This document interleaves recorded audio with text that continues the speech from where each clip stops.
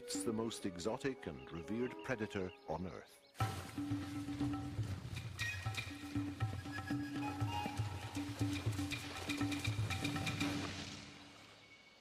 The tiger needs no introduction, but soon it may need an epitaph.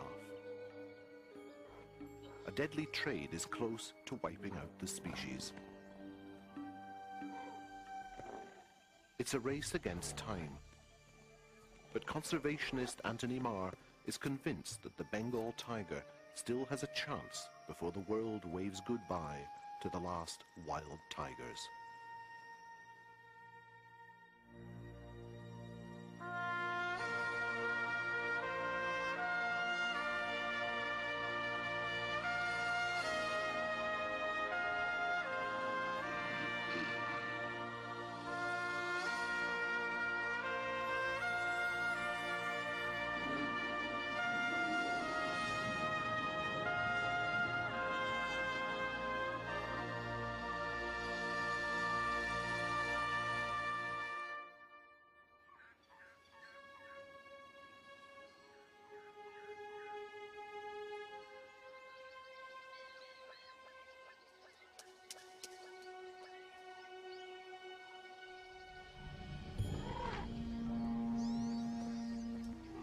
The dawn sun creeps through the mist at Bandhavgarh National Park. This is India's forest heartland, timeless and untouched. For centuries, this exquisite setting was the hunting preserve of the Maharaja of Rewa. Now it's a safe haven for India's rich wildlife.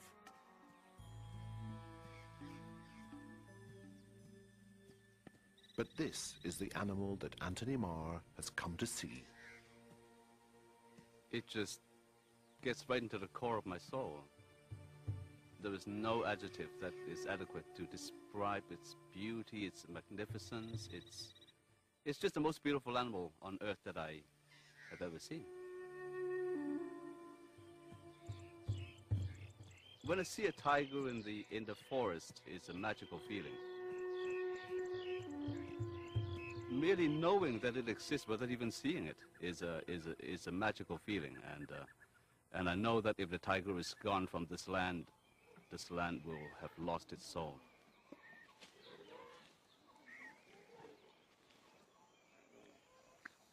It was 7 million years ago that the tigers of the world originated in what is now Manchuria in the northeast of China. This was the dominant predator that feared no other animal, a solitary beast, chiefly nocturnal, that kept to itself, a little like our domestic cats, and just as likely to keep the neighbors cursing their feline turf wars.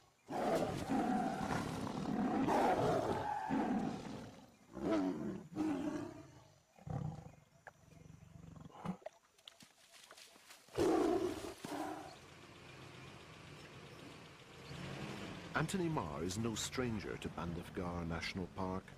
It's one of the success stories in tiger conservation in India, and he's come back here to find out for himself how the tiger population is faring in a very hostile world. But seeing tigers here is no foregone conclusion. They've over 400 square miles of wooded territory to hide in. Of course, on the roads they leave their telltale tracks, the pug marks that tell you who passed by and when.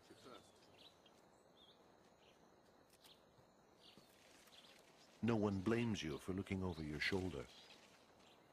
And how fresh it is? In the morning. In the morning? About 7 o'clock. About 7 o'clock, so it's about 5 hours from now. Yeah. Can you identify this tiger? Yes. The name of this tiger is Bada Bacha, big baby. Barabacha. It is a cub of cheetah. A cub of cheetah. Oh, Cub I of see. cheetah. I see. It is a very heavy tiger.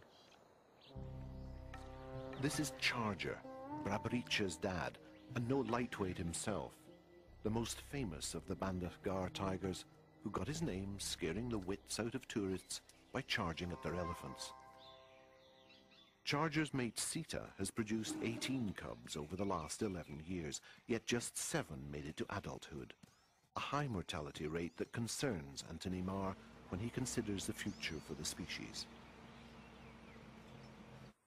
In all, Bandhavgarh is home to perhaps 40 tigers, but no one knows for sure. Marking their territories like a cat with urine and tree scratching, male tigers will patrol up to 50 square miles of forest, giving other males a wide berth.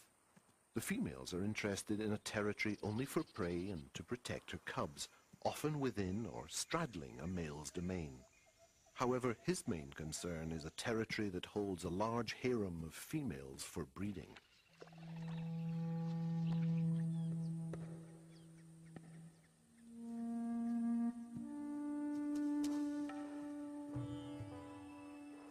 It's not possible to think of India without thinking of tigers. At the turn of the century, there were upwards of 100,000 tigers across the whole of India, for the British Raj and their Indian cohorts to turn into a national blood sport. Grandiose killing parties gave visiting kings and courtiers the bloody chance to bag a skin for the living room floor. It was all good fun.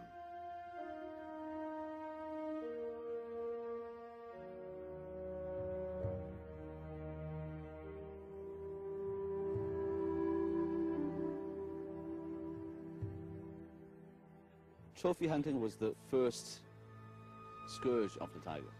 One Maharaja talked up about 3,000 plus tigers, all killed by himself. And that is amazing, because if you count all the tigers in India today, there is not 3,000. When the British left, tiger numbers still stood at 30,000. But 20 years later, in the late 60s, a national census recorded a knife-edge national population of only 1,800 animals.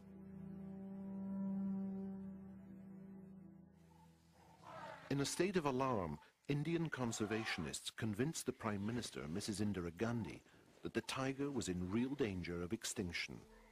She responded by placing a total ban on trophy hunting, forcing state governments to afford tigers protection, and in 1972, she set up Project Tiger with a clear aim of turning the tide.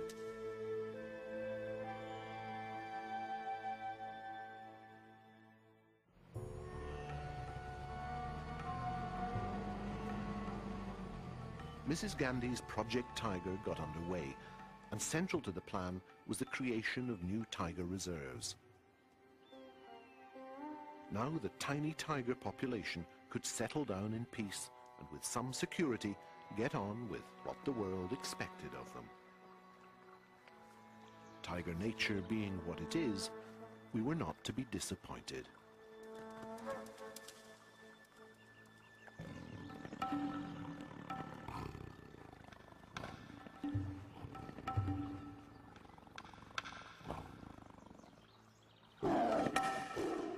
Project Tiger was an undoubted success. Within 10 years, the population almost doubled and the world breathed a sigh of relief. Yet the dice are still loaded against these little kittens. Tigers are born blind and helpless in a well-hidden den, and their eyes don't open until their second week of life.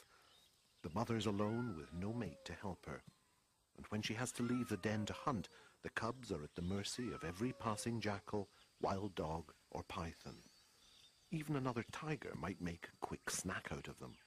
So it's good going for a wild tigress to raise more than one cub to maturity every year. And yet, for those that do survive to adulthood, the hope for continued survival and success for the species will ultimately depend on a well-stocked forest larder.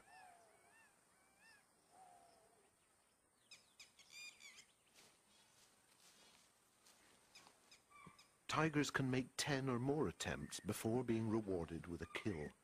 Patience and tenacity are their virtues that ensure them a full stomach.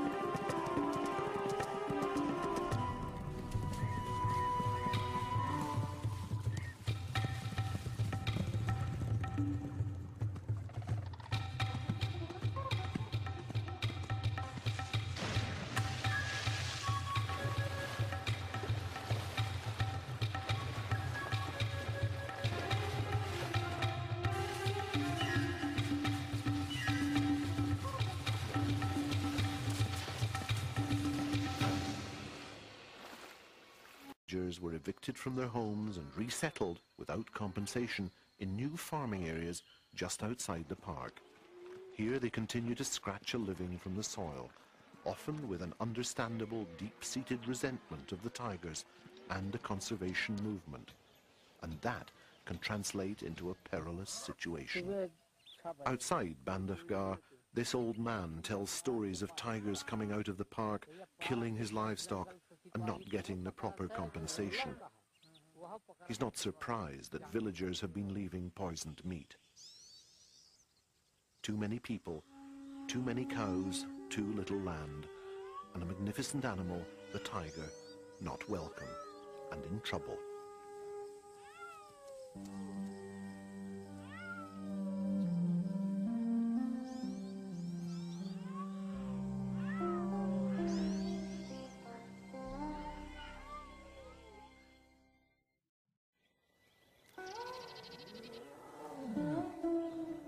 At Bandhavgarh, it's summer and it's siesta time.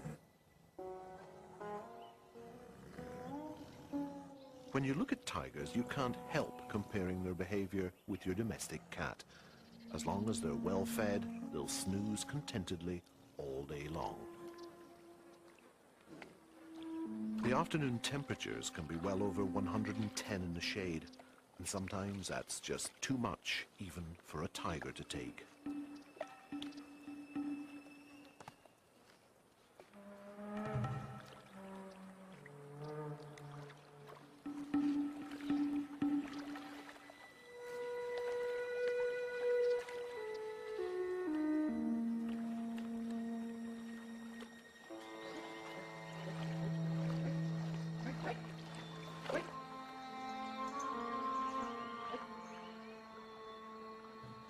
At the edge of the park, it's wash and brush up time for the other residents. In the noonday sun, elephants join the mad dogs and Englishmen. It's one of the perks of the job, a midday massage to ease the old bones before you get another giddy round of carting eager tourists round on your back.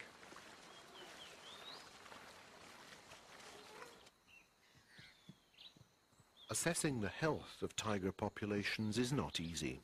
In years gone by, the authorities overestimated tiger numbers to make their conservation efforts look more successful than they really were. The biggest stumbling block to tiger numbers is lack of good habitat. Tigers need space, and they don't like to share. When the family splits up, the heat is on for each of the cubs out on their own to establish a new territory. That's tough in a land where the forest is shrinking daily. And that is only the start of the tiger's problems. Ever present is the threat of death at the hands of poachers. The poachers themselves are mostly Indian village people. They were given about $50 a bottle of whiskey. They'll do it for anything. Based on police seizures of the dead animals, the official death toll is almost certainly underestimated. But probably for the whole country, somewhere around 700 animals every year end up as part of this grim and sinister trade.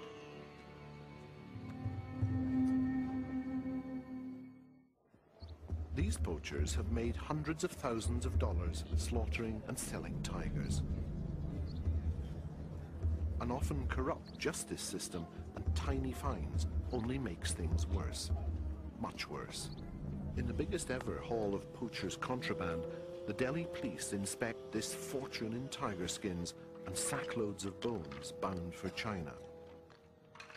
So the 1990s was a desperate decade for the tiger, and that is due to poaching, to supply the Oriental communities around the world with tiger bones medicine, tiger penis medicine. The Chinese believes that the more powerful and the more spirited an animal is, then the better medicine it's going to make, because the Chinese believes that if you ingest the body part of a powerful animal, then the power can be transferred into your body. It is all due to the Chinese consumption of tiger parts that these magnificent beasts are going down. I end up very embarrassed and sometimes extremely disgusted. So at one point I said to one of my friends, I said, somebody's got to do it. Somebody has got to stop this Chinese tradition, and I believe it has to be a Chinese person. The Chinese do revere the tiger. In fact, they are revering it to death. Of the 12 animals on the Chinese zodiac, it is the dragon first and the tiger second. But of course the dragon is mythical, the tiger is real. But the tiger is going to become mythical pretty soon. Basically, Chinese culture is trying to wipe out the tiger, which took 10 million years to evolve. And who are we, human beings, with an evolutionary history of less than 500,000 years, to step in and within 50, 60 years wipe out something that took so long for Mother Nature to achieve? Across the Himalayan mountains in China, demand for traditional medicines ensures that each dead tiger smuggled here is worth $100,000. There's a newfound affluence in China, and that means that without considerable help, the world's 4,000 remaining tigers don't stand much of a chance. Within China, they're just going to keep on consuming because they just wanted an extra dose of fortification for their failing health or whatever. They don't know how dire the situation is. Maybe they don't care. What is worse, ignorance or apathy? That's the problem that the entire world has to deal with. Fortunately, neither ignorance nor apathy are acceptable to Anthony Marr, and rallying willing troops to the cause is a full-time occupation. The distinguishing feature of this event from any other tiger conservation project anywhere in the world is that this is focused upon kids. We believe that the only thing that hasn't been done so far to save the tiger is to involve children. And I feel that if we can raise the passion of the children for the tiger around the world, I believe that there is a very good chance that the tiger can be saved.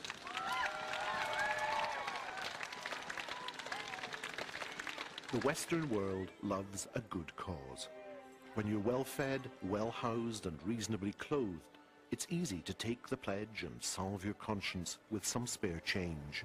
But the real battleground lies somewhere else, a world away from the bright lights of North America.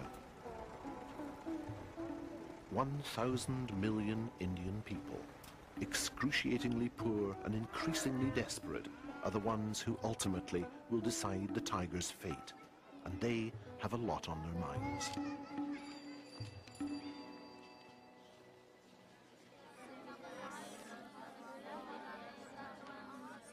Perhaps Anthony Marr has got it right. The idealism and uncluttered outlook of kids is fertile territory. Any kid who wants to save the tiger, raise their hands. That's great. There is no other persuasive force more powerful than children's voices. In time, so the theory goes, powerful voices will change the world. But meanwhile, the 40 tigers of Bandhavgarh don't have the luxury of time to spare. What these animals desperately need is a completely safe haven. National parks have often been targeted by poaching gangs looking for easy tiger pickings. Security is still the #1 priority for the conservationists. The most important is to enlist the help of the people who actually live in Tigerland, because they, first of all, are the poachers, they are the woodcutters, they are the cattle grazers. And to this end, Anthony Marr and international aid programs are showing that there could be a local payoff from tiger conservation. There is money for medical clinics and doctors, and there are some encouraging signs that the Indian villagers are responding. Slowly, the rural population is coming to understand that tigers are worth more alive than dead. Once they came to hunt the tiger to death. Now both Indians and foreigners come to see the living. With ecotourism, there is a growing awareness that might just pay the ultimate dividend. A secure and growing wild population. The 1970s was the era of Save the Whales, when a global rallying call galvanized the world into action. Now it's high noon for the tigers. The world of the 90s needs a repeat performance. And one thing is for certain, If we can't save this animal while there's still time, future generations will look back and shake their heads in disbelief.